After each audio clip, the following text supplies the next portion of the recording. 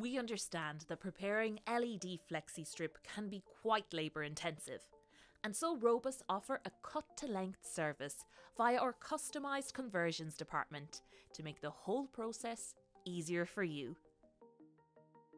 Here, Brian, a member of our Customised Conversions department, is preparing a specific length of Vegas LED flexi-strip, as he does for all orders placed for the cut-to-length service. He measures, cuts, solders and adds heat shrink to complete the circuit. Now that the Vegas LED flexi strip is prepped, Brian is going to show you how to wire two lengths in parallel from the controller. This Vegas controller has already been wired to a power source via a Vegas driver. To wire a number of different lengths of Vegas LED flexi strip to the Vegas controller, you need to get all of your different lengths of cable, match up the colours to the same colours marked on the controller, and wire them together into their marked terminals, just like that.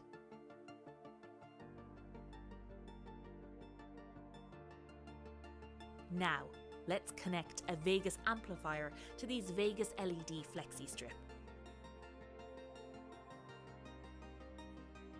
To do this, you need to wire your Vegas driver from your power source as before, but this time, instead of wiring your driver into a controller, you wire it into an amplifier and then wire this amplifier to the existing controller, as shown.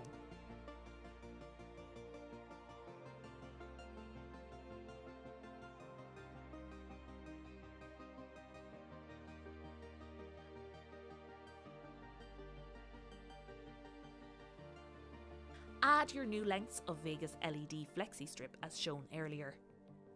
Use an amplifier when you want to repeat a signal from a separate length of flexi strip.